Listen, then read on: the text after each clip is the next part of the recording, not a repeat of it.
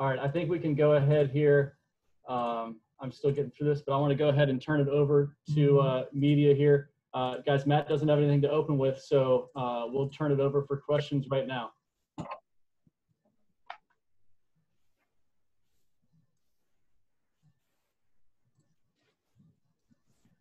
Hey, Matt, Christian from Fox 46 here.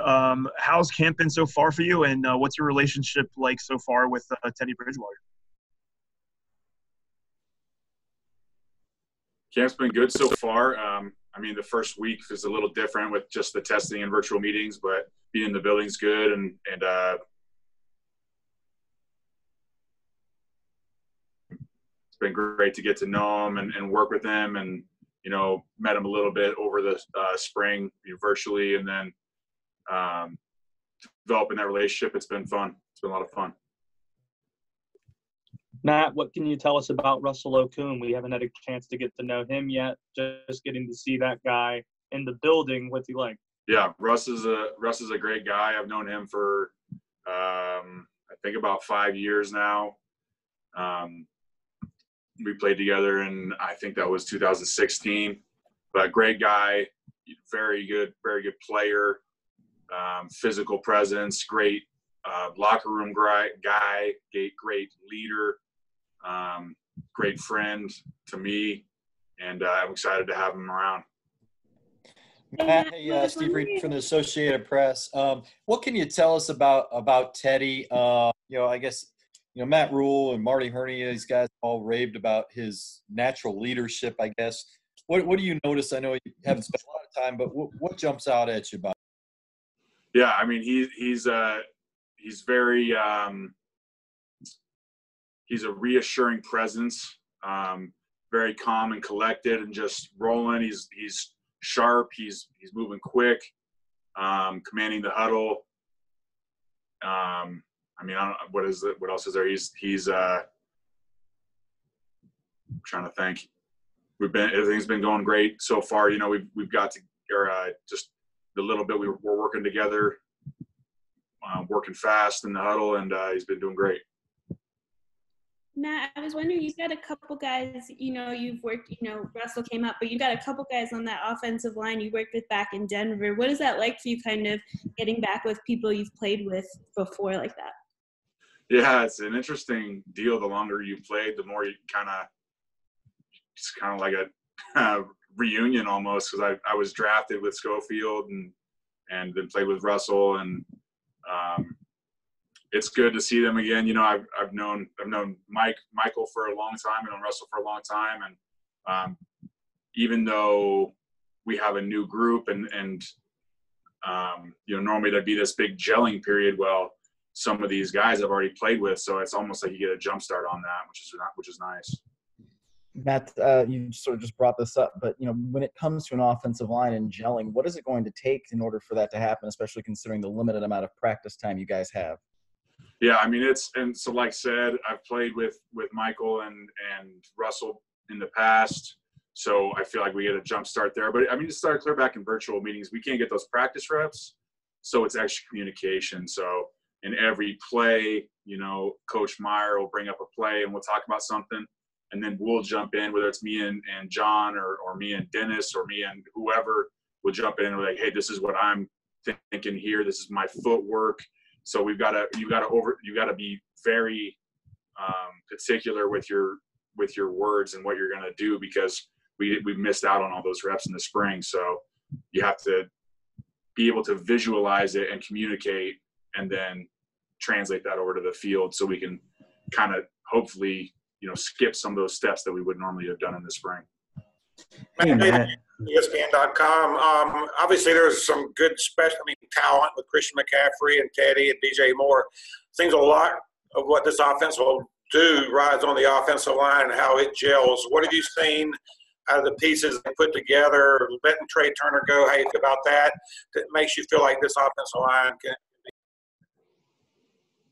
So, sorry, will you repeat that question a little bit? You're glitching in and out. Yeah, the offensive line seems to be the biggest question of the offense, because you've got Christian and DJ and Teddy. they let Trey Turner go from the offensive line. The pieces they melded around you with Russell, what do you feel like this offensive line, the potential of it is, what you've seen so far? Hey, I think we've got a good group. We got a great room. Guys are getting along well, and we're going to be physical. We've got a lot of strong, big dudes that can move, and we're day 2 here, so I can't tell you what our offensive identity is going to be, but we got a group that's working hard, and we're ready to roll. We're ready to go out there and dominate.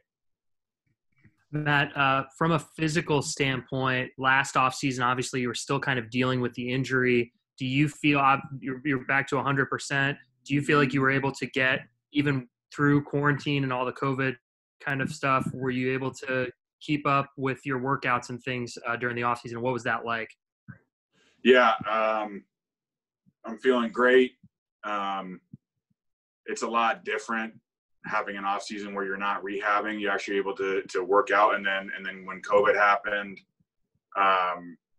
so I was back in Idaho when things were closing down, and just kind of doing like backyard workouts for a while, but made it happen until was able to, I got back out to Charlotte in March, and was able to kind of piece together a weight room over the spring and summer, and was able to do good workouts. The Panthers are still, Coach Scott was sending us workouts, and was able to get after it, just finding like random parks to go run at. And I feel like I'm in pretty dang good shape, and ready to roll.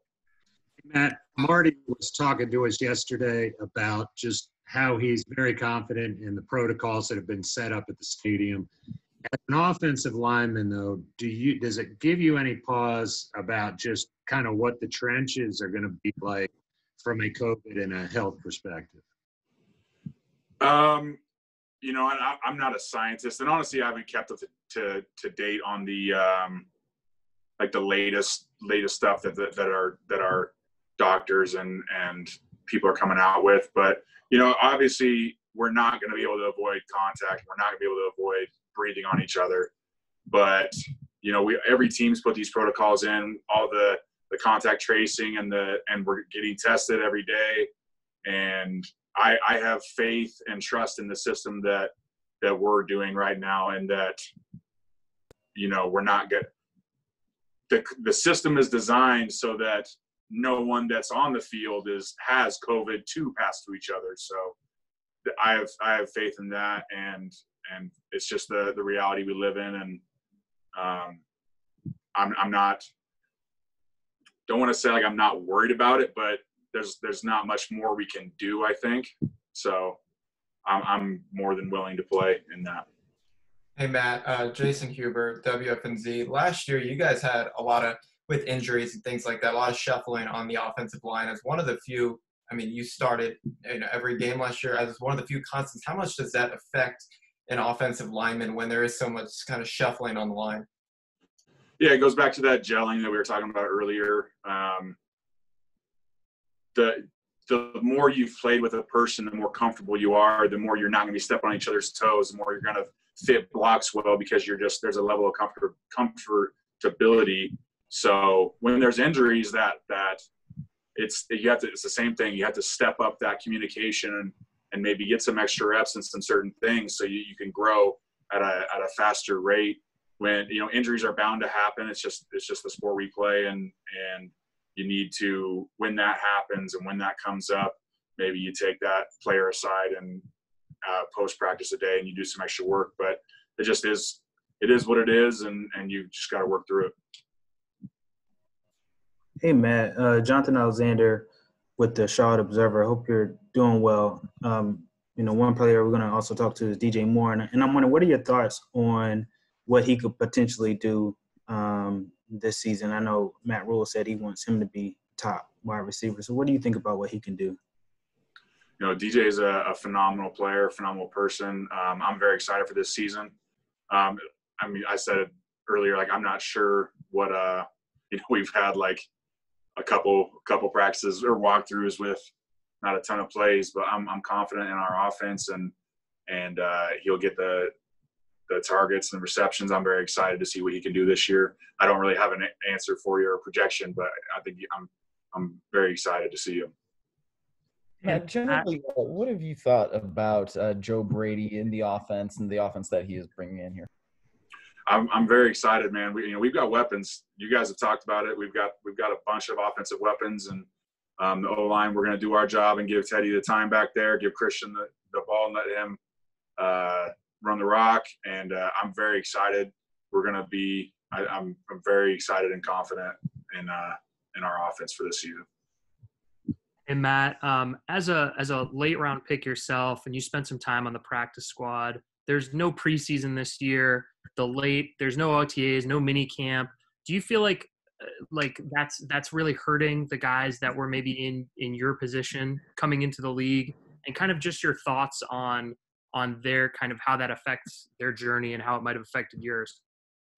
Yeah, it's a very difficult position. I do not. I feel bad for some of those guys, especially the UDFAs.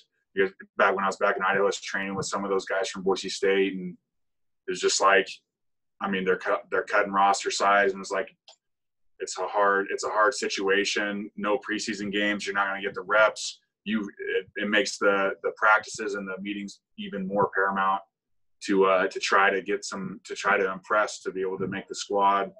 I think, if I remember correctly, I think they've upped the practice squad, so that should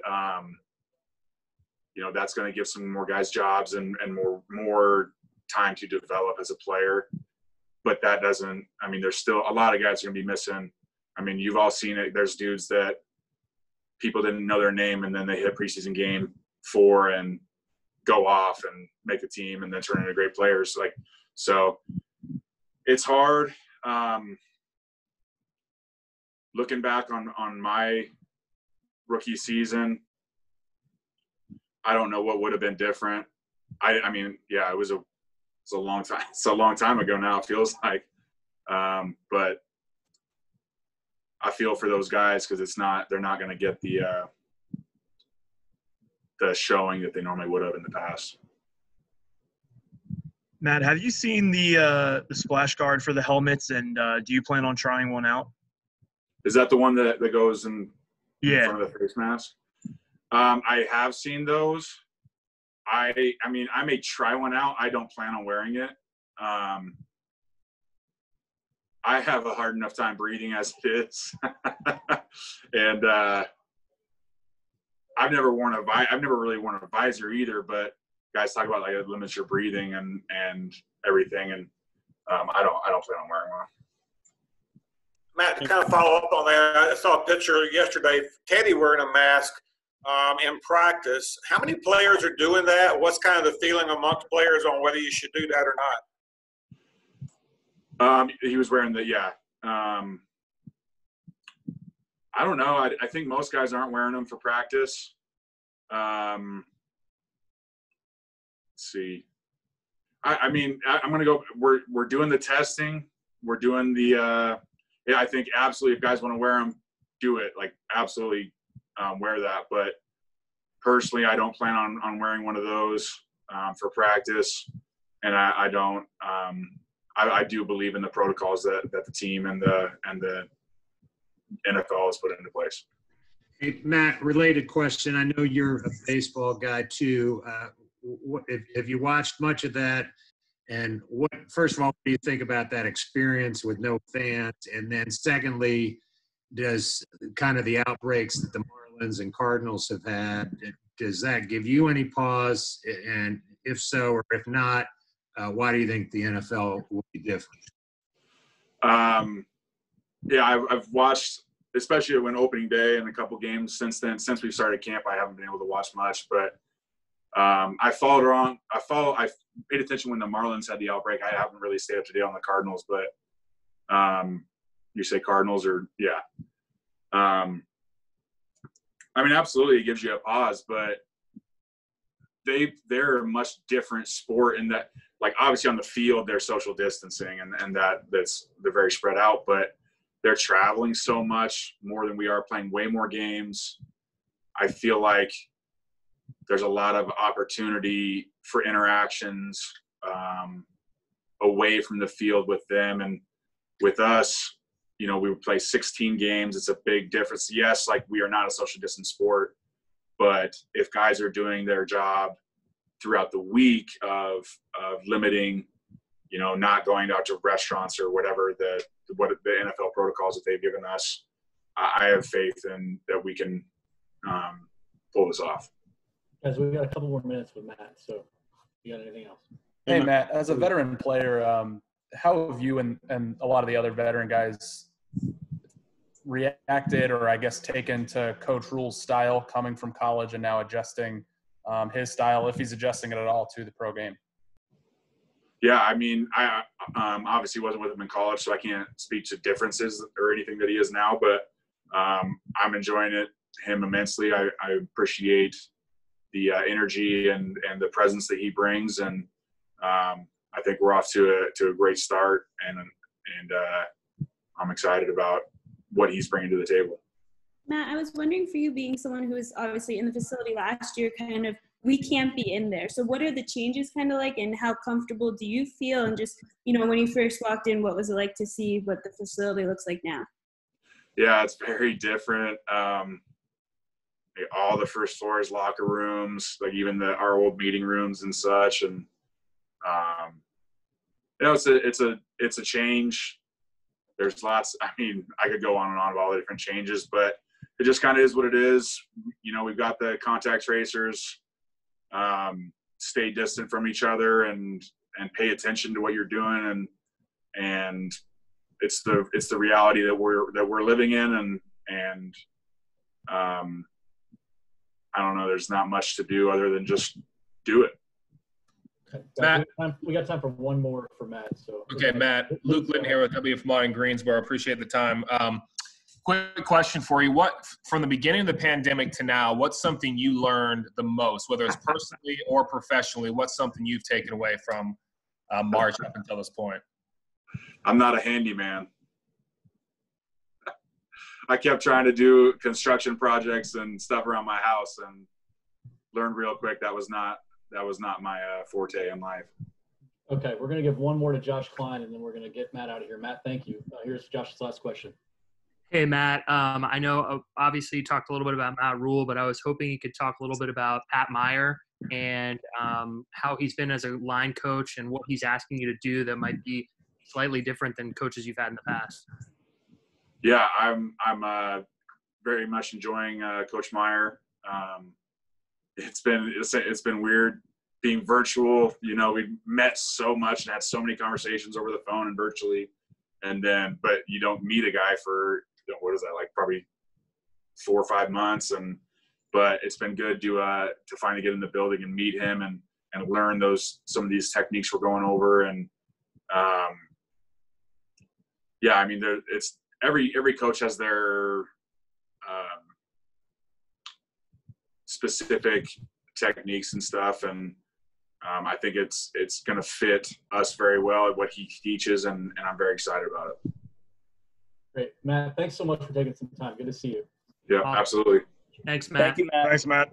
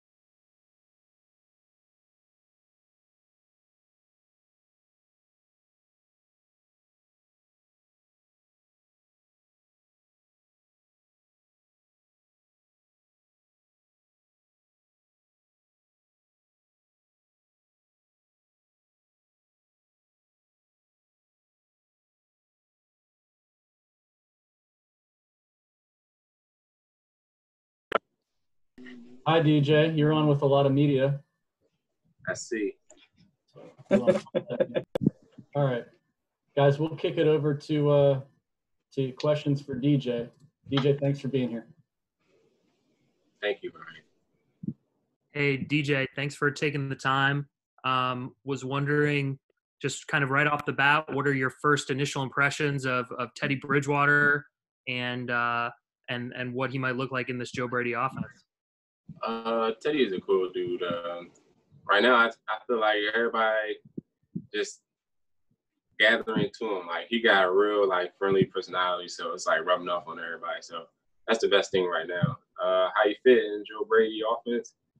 Hey, right now, we're still learning it all together, so we're just going to take it one day at a time to get better and better.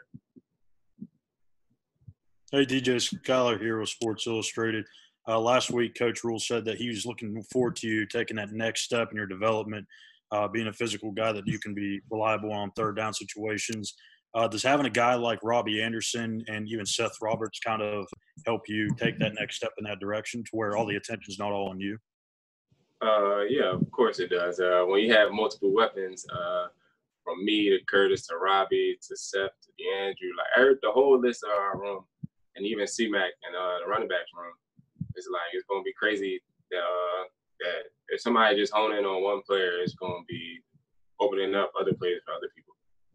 DJ, Josh Graham from Sports Up Triad. What do you remember your first impression of Matt Rule being, given you guys had that Philadelphia tie, him being at Temple and you being from Philly?